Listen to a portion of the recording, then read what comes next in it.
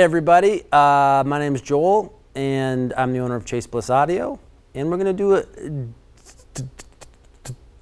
a dip switch lesson here. And so I'm going to show you how to achieve the setting that we're saving in the left preset slot of the pedal.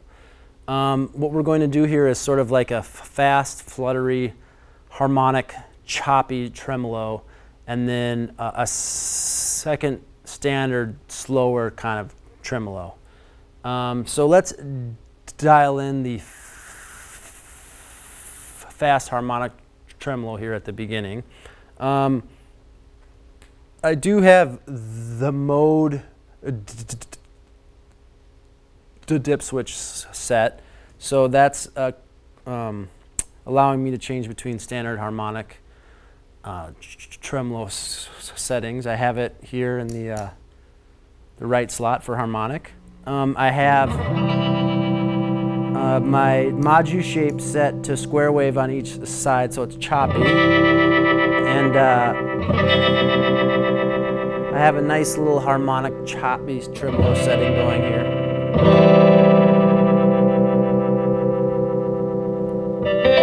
So we got that sounding kind of cool. Now let's put that other slower standard tremolo over the top. So I'm going to flip some switches here.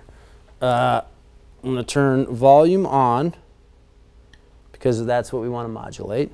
The bounce switch on because we want it to go, we don't just want it to ramp and hold, we want the volume to go up and down. I'm going to turn tap control on to the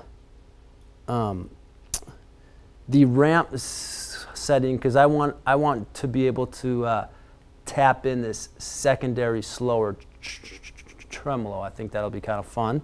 And then the sweep we're going to have at the top. Now the reason we're going to do a top sweep is because if we had it in the bottom sweep position, it's going to sweep between the maximum counterclockwise position and the knob position. Now, since we have it set in the top sweep, it's going to sweep between whatever knob position we have and the maximum clockwise position. So what this allows us to do is set the depth of the secondary tremolo, because we can have it stop there, so it's not going completely to silence, which is kind of cool. So how is this going to sound? We have control of the ramp here.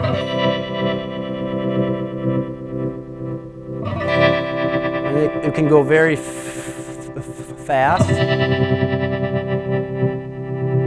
or slower. We still have access to that faster LFO for the harmonic choppy tremolo here. And we also have a tap tempo for the ramp right now. So we can set that how we want.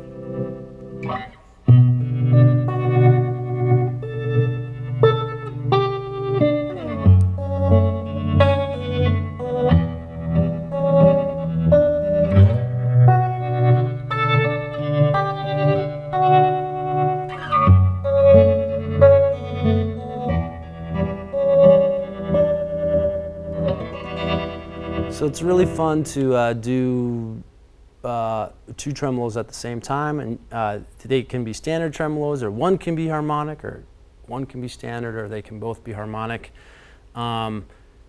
That's one really fun thing to do with the device, and that's how you do it. So thanks for watching.